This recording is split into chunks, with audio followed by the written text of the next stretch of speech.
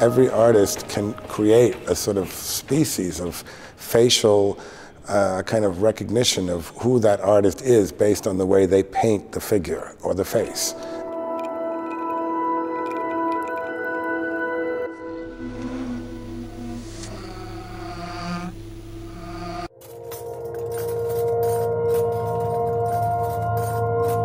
When he appeared in the studio, it was really like I had been hanging around on summer vacation, and I brought some canvases with me to paint.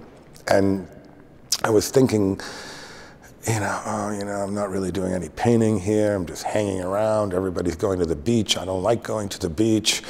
And I don't know what to do. So one night I had, a nice dinner and a great bottle of wine, and I went into my atelier and I painted this painting, and then I just went to bed and I didn't really look at it. And when I woke up in the morning, he was just there on the easel, like he had just appeared and showed up in the room on his own. And in a way, that's why I called him an antipodal being, because he appeared as a sort of independent of my will. He was just forced his existence into my life.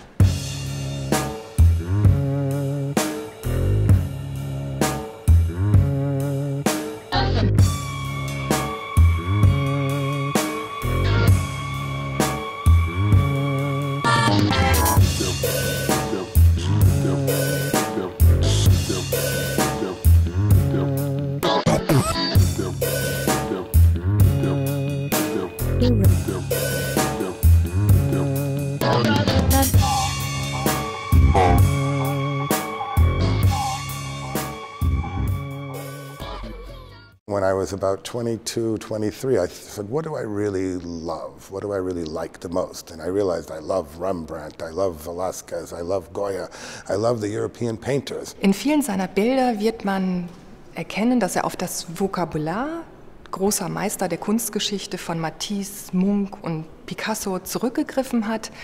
Man wird aber nie ein kopiertes Motiv konkret auf den Maler zurückführen können.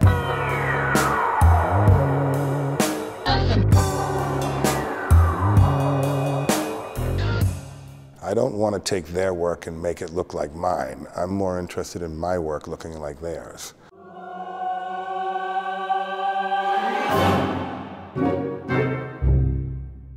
The crucifixion paintings were sort of coming back from my childhood memories. We were having a very sort of informal, not terribly strict, sort of Catholic upbringing.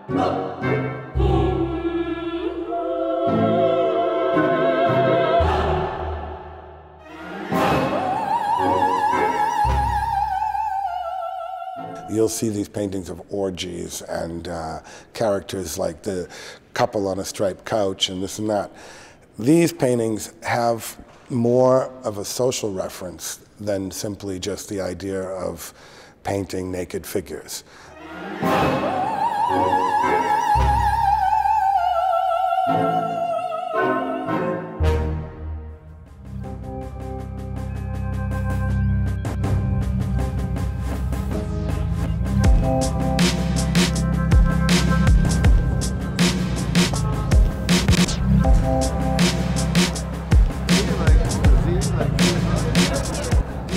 Die Ausstellung selber ist das Ende einer Tournee, die ihren Anfang in New York genommen hat, über Rotterdam, London und jetzt schließlich in Frankfurt angelangt ist. Ich finde diese Station mit Abstand die allerschönste.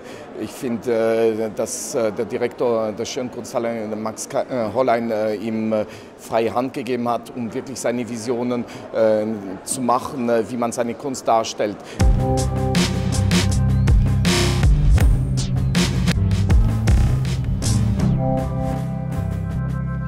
I started to hear a little bit about the wild painting happening in Germany.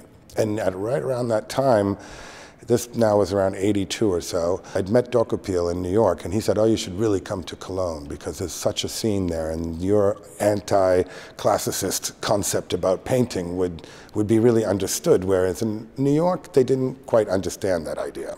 So when I got there, immediately I met, Walter Dahn and Gorky, Rosemary Trockel, Andreas Schulze. Ich krieg morgens einen Anruf aus London vom Flughafen und sag, höre, hier ist George Condo, ich bin in einer Stunde da. Ich sag, ja, komm mal rüber, ne? Ist in Ordnung. Und dann hat er sofort ein Atelier gehabt und wir haben sofort geredet, Kaffee getrunken. Ich habe ihm die Stadt ein bisschen gezeigt und war sofort integriert. And I could see this community of artists kind of working in this really high energy way that was so inspirational to me, much more inspirational than the way the New York sort of attitude was everybody wanting to put the other guy down, and the minute somebody got successful, they would smash you down and say, you know, listen, this is all about money, it's all about the market, it's nothing to do with creative thought process. And in Europe, I found that the artists were really in touch with what they're doing as artists. Man muss sich vorstellen, so amerikanischer Junge von 27 oder so, kommt in Köln, Weiberfastnacht auf die Straße und da gehen so Hausfrauen mit grünen Haaren oder langen roten Nasen.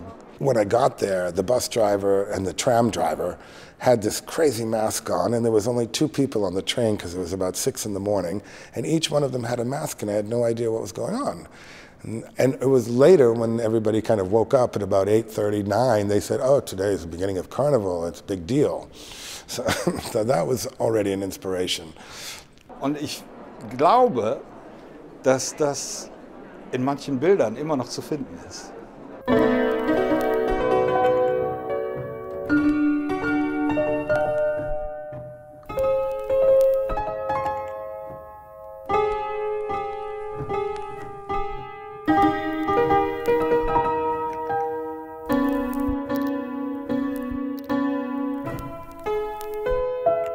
Es gibt kaum einen Künstler, der so ein breites Verständnis von Kultur hat, also ein breites Verständnis hat von dem, was Kultur in unserer Gesellschaft bedeutet. Über Musik, Literatur, der das schafft, wirklich zusammenzufassen und wirklich so in seine eigene Bildsprache zu bringen. Und das zeigte sich schon 1983, aber dass es wirklich zu solchen wahnsinnigen Bildfindungen kommen würde, das ist eine Frage von Intelligenz, von Können und Entwicklung her.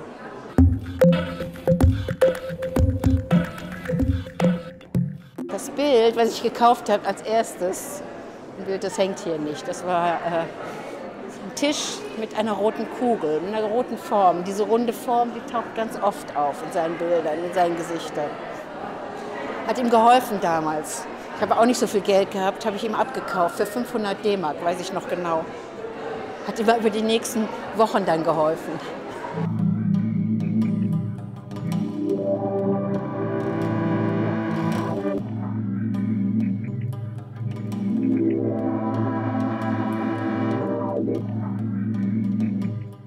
Paris was simply a literary dream, you know. And so I got there and I went to a hotel, and then I just stayed in Paris. You know, it was the same thing. I set up, I started a little painting here and a little painting there. And then pretty soon my room was kind of covered with art. And what I loved about Paris, again, this would never happen in New York, every day I would come back and they shut the curtain in my room. And I'd come at 2 o'clock in the afternoon and the curtains would be drawn, and I say, why are you always shutting the curtains in my room? And the maid said, oh, because we don't want the soleil to get on your tableau. and you know, we don't want this to destroy the paintings. You know, the sun is not good for painting. And I thought, oh, that's so great here. You know, this would never happen. In New York, they would take all your paintings and just throw them out the window.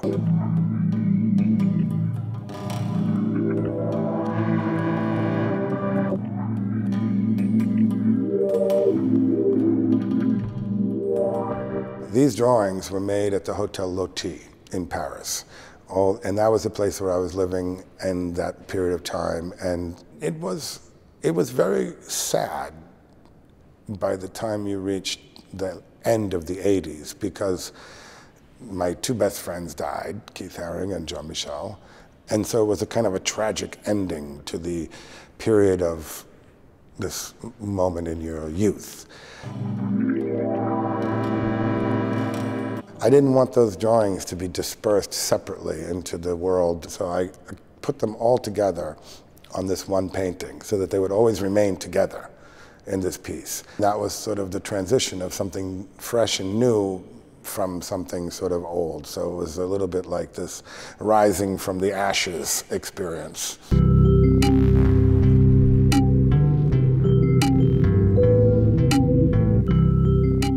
I like to paint the way a sculptor thinks. I like the figures to feel like they could actually have a sort of, there's a believability to the volume in the work and to in the faces and in the structure of the painting.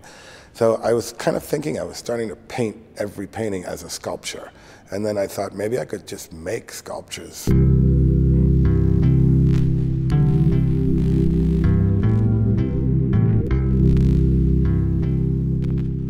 What we have here in this show are these gold heads that I did that were done in about 2001.